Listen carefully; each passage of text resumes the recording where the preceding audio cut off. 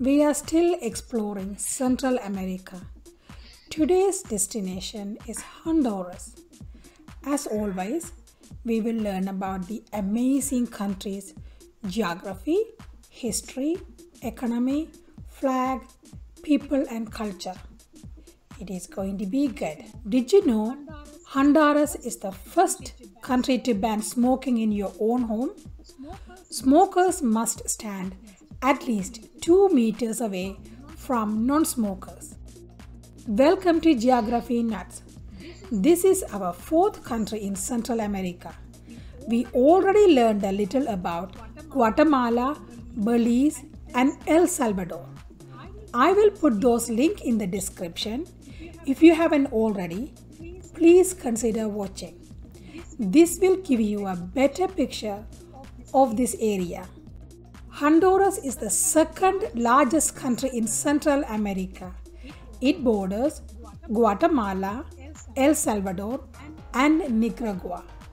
It has a larger Caribbean coast and a smaller Pacific coast along Gulf of Fonseca. Both coasts has some islands. Largest island on Pacific coast is Tiger Island, a volcanic island with a pointy peak, home to a single village, Ampala. Beside epic beaches, you can see some nice old wooden houses. On the Caribbean side, most islands are great for nature lovers. Biggest and the most developed one is Roatan. Honduras is divided into 18 departments. The capital city is Tegucigalpa.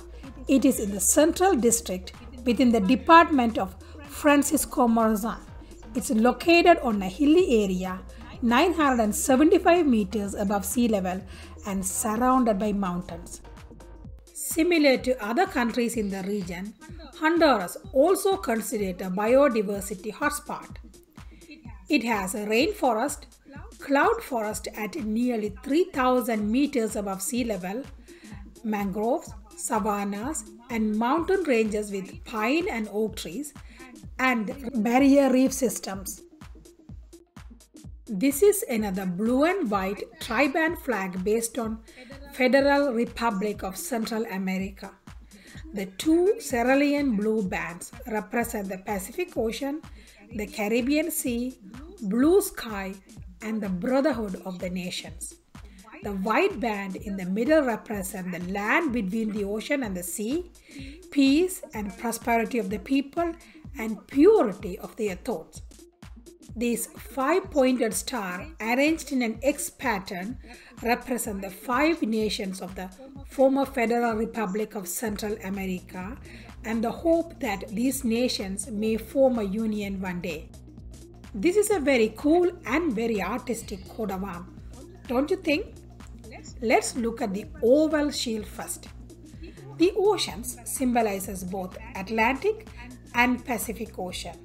The triangle symbolizes equality and freedom. The two towers symbolizes defense readiness and the independence of the country. The rainbow represents peace, union, and the ideals of Hondurans.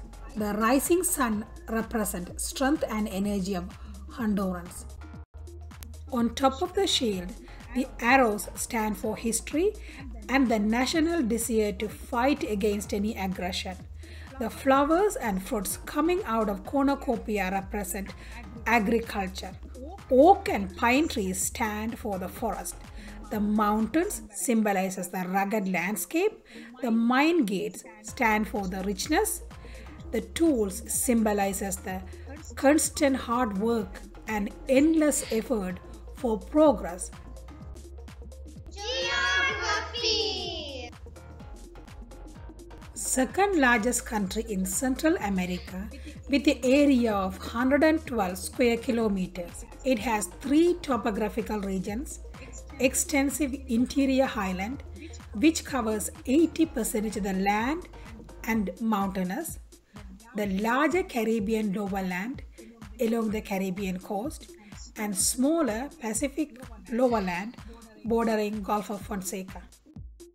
Western mountains have the highest peak, and Cerro Las Minas is the highest peak at 2,870 meters.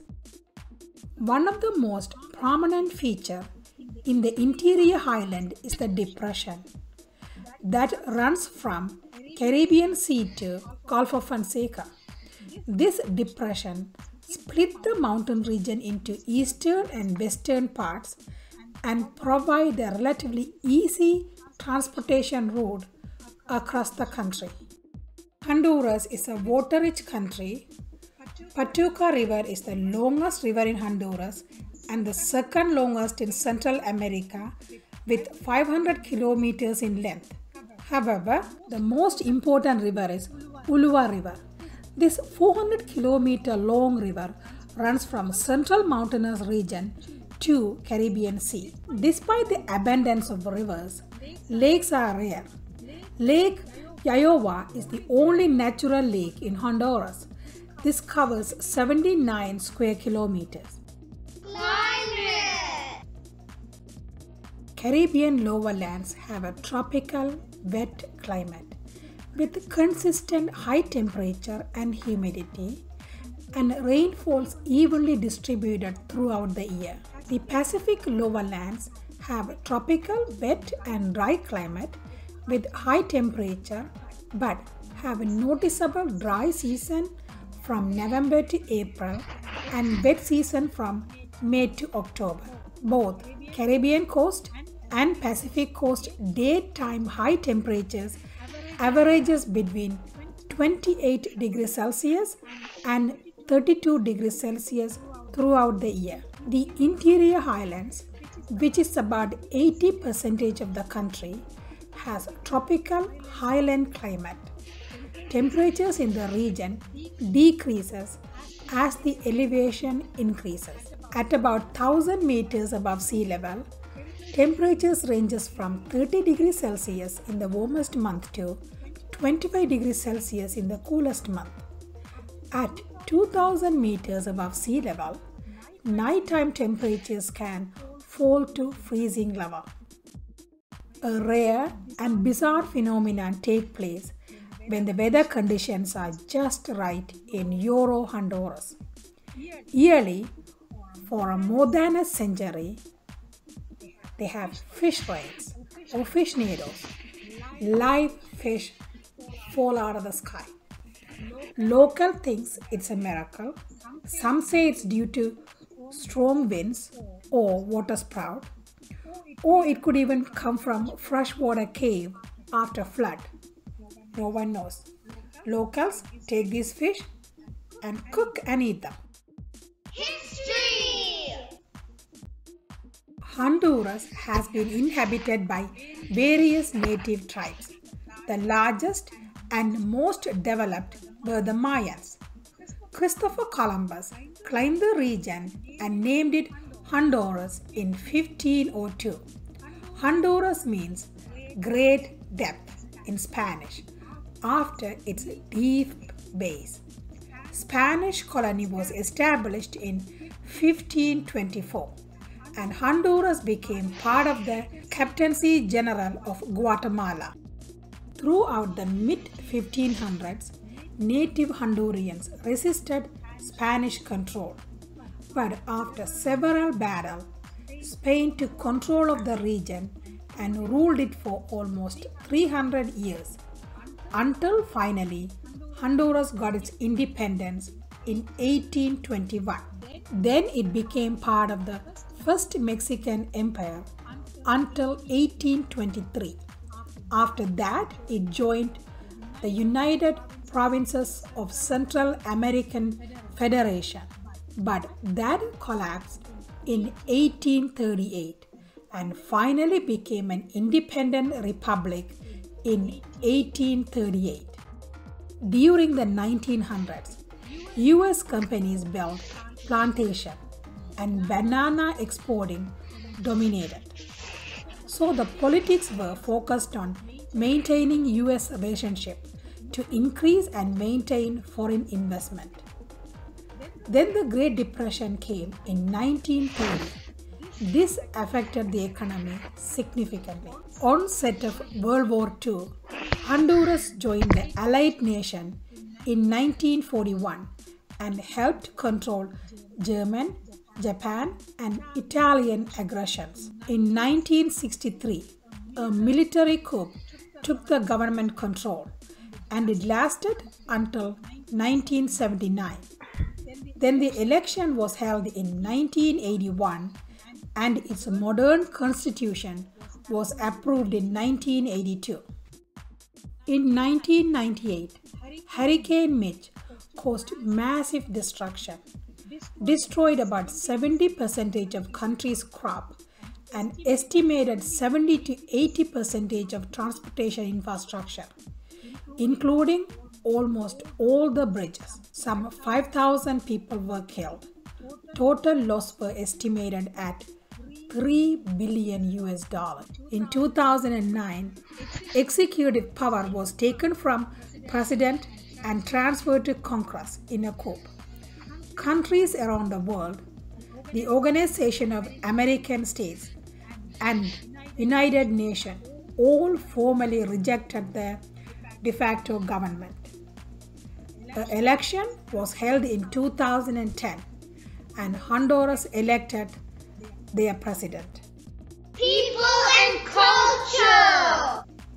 Hondurans were also called Characho or Characha, originally coined by Nicaraguans after Honduran General Florencio Sarach. Hondurans are very family oriented, often have very close tie with extended families. Street festivals and carnivals are a fundamental part of life.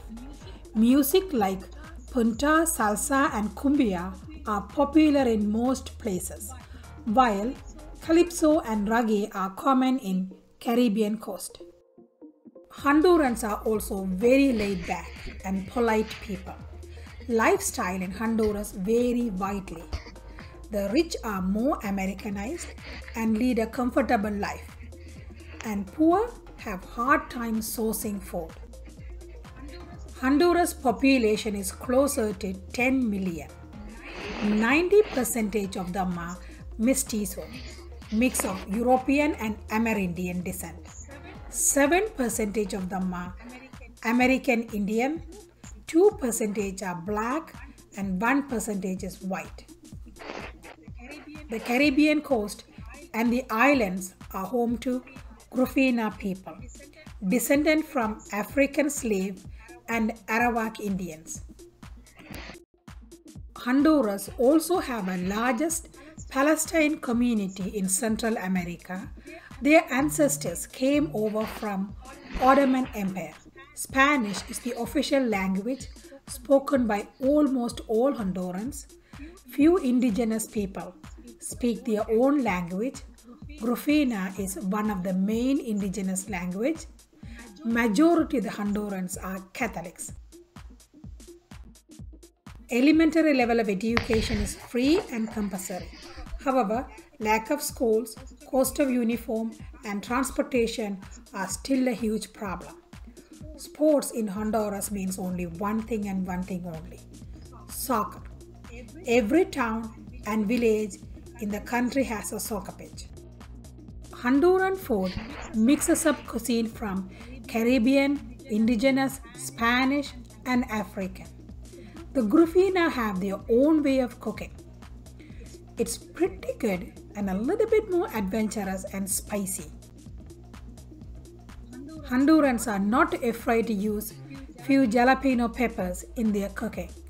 But typical meal is rice, beans, tortillas, meat or seafood depending on the region. Fruits are staple. Coconut and coconut milk are main ingredient. Economy. Honduras has the second highest growing economy of $55 billion in Central America, only behind Panama. However, it is the second poorest country in all of Latin America with only $5,200 American dollars GDP per capita. The country faces high level of poverty due to unequal distribution of income and high unemployment. The economy relies heavily on few exports such as banana, coffee, shrimp, palm oil, fruits, lobsters, and lumbers, making it vulnerable for natural disasters and price changes. However, investment in non-traditional export sector are slowly diversifying the economy. Other manufacturing products include apparel, automobile, wire harness, and cigars. Economic growth is depending on US economy, its largest trading partner. The currency lempira is named after Indian chief who died trying to save his land from the Spaniard. Now you know little more about Honduras. If you are planning to visit, stay closer to tourist area. People are generally polite, kind and very helpful. But this is a country that has the highest crime rate. Stay closer to the tourist area. Some of the best places are Copan Ruins, a Mayan site, Rio Cangrejal, a perfect place for whitewater rafting, Trujillo, most beautiful colonial town, Bay Islands, best beaches and best place for scuba diving, Musquitia, also known as the Amazon of the North, a wildlife paradise, and many more places to enjoy. Hope you learned a little bit and had some fun. The next country we are going to do is Nicaragua. Please check out the other videos to have a better understanding of Central America. I'll put the link in the description. Thank you for watching. Goodbye until next time.